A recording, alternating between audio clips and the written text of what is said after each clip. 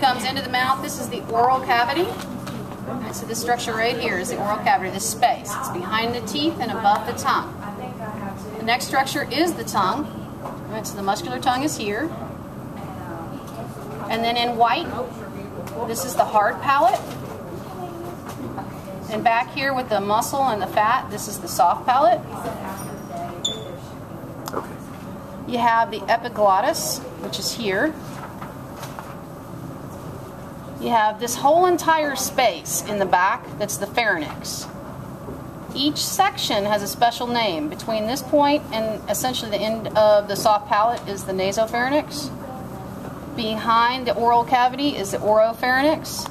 Behind the entrance to the larynx is the laryngopharynx. Food passes through the pharynx. It's going to come down to the esophagus. It's going to enter through the cardiac region, through the cardiac sphincter, and into the body of the stomach, which is here. These wavy structures are called rugae. The portion of the stomach that is above, where you see my hand, this rounded region above the attachment of the esophagus, that's the fundus. This whole outer edge is called the greater curvature of the stomach. This inner is the lesser curvature. You come down, and this region of the stomach is the pyloric region. And right before food, chyme, moves into the duodenum, there's a pyloric sphincter right here. Then you have the duodenum, it's first part of the small intestine. The pancreas coming across, which is going to add in pancreatic juices. I'm going to remove this section so you can see this a little bit better. The duodenum attaches to the jejunum, which is all this squiggly region in here. You get down to the very end of the small intestine, and this last little section is the ileum. So this section right here where it kind of comes straight up.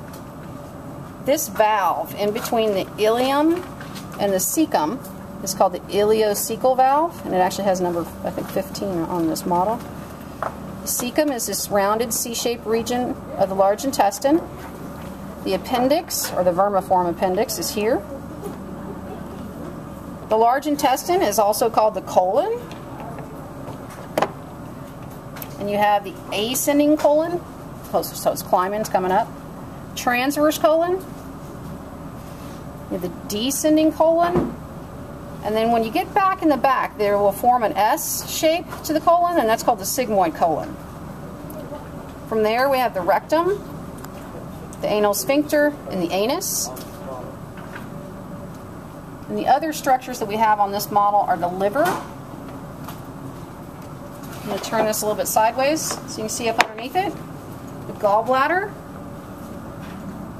The cystic duct is a large duct that comes out of the bottom of the gallbladder. So right there. The hepatic ducts right here are going to be smaller ducts that are attached to the liver. There's generally 2 on our models.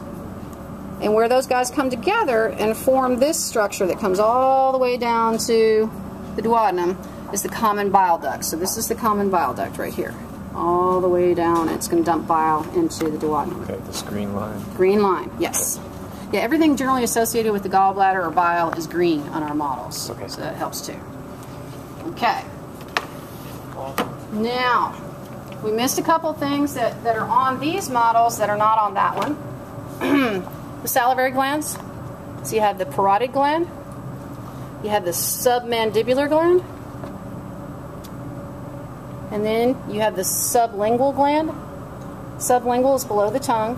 Submandibular is below the mandible. Parotid's in front of the ear. Okay. That got back together a little bit. There's not much else exciting on this model other than the esophagus. And again, the sigmoid colon is down here at the bottom. Digestively, that's about it.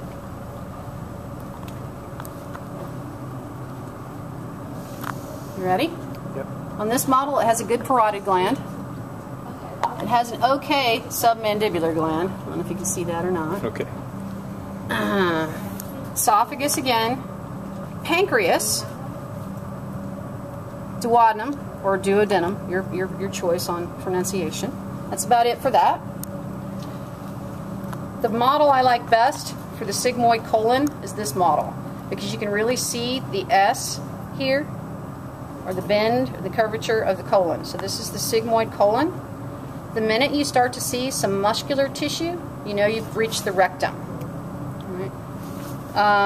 The little constrictions, the gray squares in between each area here, these are called the Hofstra, and they help to make fecal pellets. Okay.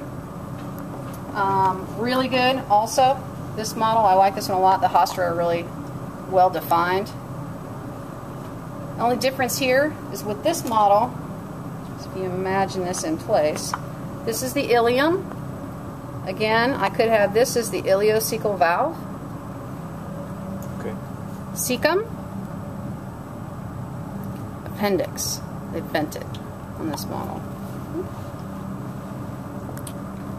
Okay. Let's see. Now, let's go back and look at these. You know, this is not the best model in the world, but if I run out of models, this is the pancreas, this is the duodenum, and that's the common bile duct. Again, it's green. This is the gallbladder. This is the cystic duct right here at the bottom. These are the hepatic ducts, and this would be the common bile duct coming out. Okay.